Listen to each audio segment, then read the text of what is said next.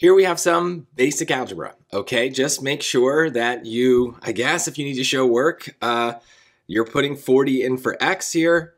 40 plus 6 is 46. Choice C. Make sure you don't get this stuff wrong. Again, I'm talking very, very slow because I need to get this video to a minute. Otherwise, YouTube is going to format it weird as a short, and I don't want that. So maybe in the next 10 seconds, I'll just remind you of something, which is that a lot of times on the SAT, when normally your instinct in math is to solve for x, the SAT is going to add this element where you have something weird, like x plus 6. So just make sure that you're always reading the question for what they want, not what you are in the habit of solving for, because a lot of times they change what you're asked for just to mess with you. So this is not that case, but I had to fill the time somehow.